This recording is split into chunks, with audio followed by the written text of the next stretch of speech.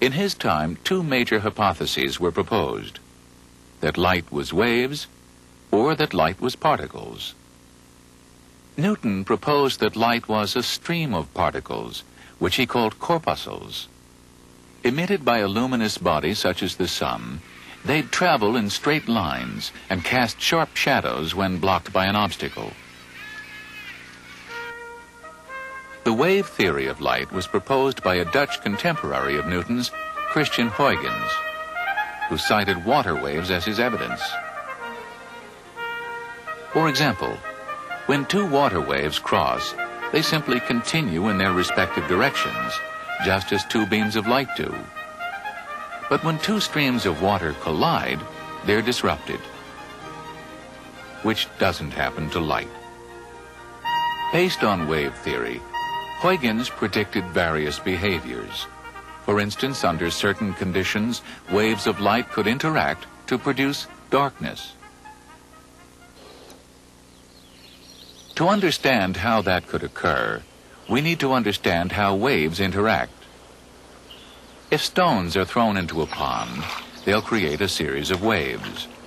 As the waves travel across the water, they raise and lower the level of the surface, creating ever-widening circles and eventually dissipating.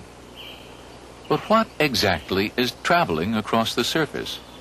Not water, because that is just rising and falling. What is moving across the water is energy. In waves, the level of rise and fall over the flat surface is called amplitude, and is one of three measurements used to describe waves. The others are frequency and wavelength.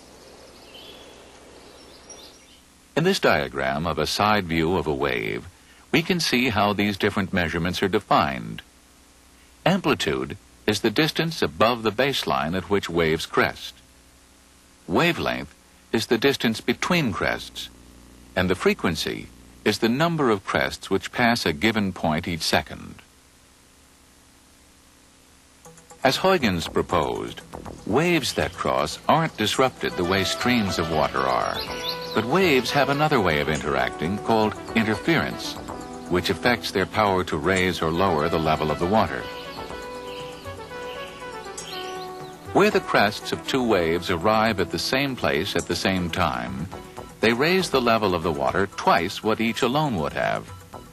The effect is called constructive interference. But if a crest and a trough coincide, they cancel each other's effect. The level of the water will neither go up nor down. This is known as destructive interference. And in 1801, the scientist Thomas Young demonstrated an effect where light waves interfered destructively to produce darkness. By shining a monochromatic light at a screen into which he'd cut two holes, he discovered a pattern of interference predicted by wave theory. In some places, where two wave crests coincided, the screen was very bright, and in others, where the waves canceled each other, it was very dark. Using different colored lights, Young was able to prove that each color has its own range of wavelengths. Violet has the shortest at about 360 billionths of a meter, called nanometers, and red has the longest at about 760 nanometers, with all the other spectral colors falling somewhere in between. More discoveries about light soon followed. In 1849, the French scientist Armand Fizeau succeeded in making an accurate measurement of light speed, finding that it traveled at approximately 300,000 kilometers per second, which seems to be the universe's speed limit. Nothing else can travel as fast. Light from the sun takes only about 8.5 minutes to travel the 93 million miles that separates us. And in 1861, James Clerk Maxwell, who was investigating electric and magnetic effects, discovered that an accelerating electric charge would produce a disturbance that traveled at exactly the same speed as light. The conclusion was obvious. Light is a small segment of a much larger class of wave energy known as electromagnetic radiation, and there's no limit to how short or long wavelengths can be. Classes of radiation with wavelengths longer than visible light include power transmission, television, radar, infrared, or heat. Radar, for example, uses waves that are about 1 meter long. One wave in electric power transmission could be 10,000 meters long.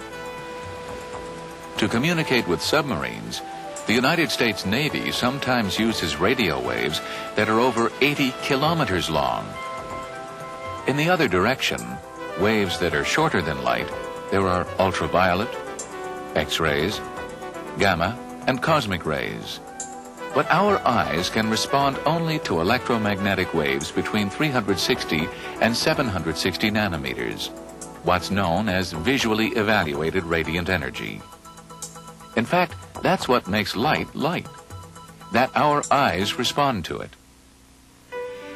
Early in the 20th century, Einstein advanced our understanding of light still further when he proposed that while radiation did travel in waves, its energy was contained in packets known as quanta, or, when they refer to visible light, as photons. But how is radiation created? To find the answer, we have to examine the nature of matter at the atomic level. It's quite easy to conceive of the sun radiating energy. We perceive it as light and heat. But actually, everything is radiating energy, including us. At the National Institute of Standards and Technology, scientists measure radiation being emitted by standard lighting sources used for calibration by the lighting industry. But even if they were turned off and cooled down, these filaments would still emit radiation.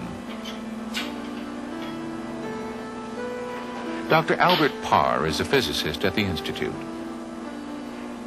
Anything at a finite temperature will be emitting photons. They will have some characteristic distribution. It's just that at low temperatures, you ordinarily do not see them. But it may be out in the radio frequency range or the far infrared where they're emitting at low temperatures. It's only when the temperature of the object gets up in the thousands of degrees that give out light in the range which our eye can see. The radiation from a tungsten filament, for example, moves out of the infrared into the visible as its temperature rises. But even though we can't see emissions in the infrared, we can build devices that can. Essentially, they're energy-detecting machines. In this case, a security camera senses infrared wavelengths outside our range of seeing and presents it on a monitor, transposed into our range. The energy is emitted by electrons. Electrons which absorb and emit energy as they continuously orbit the nuclei of atoms at such high speed that they create shells around the core.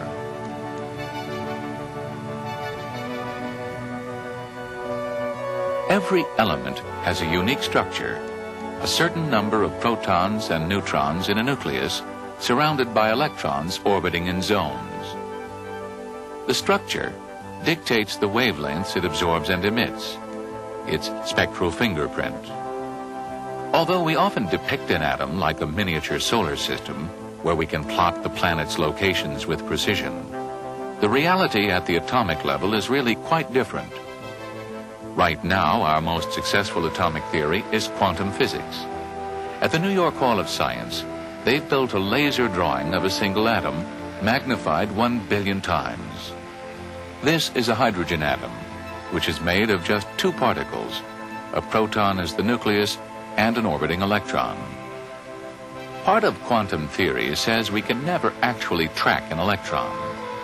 The best that can be shown is this fuzzy probability cloud, which is brightest where the electron is most likely to be found.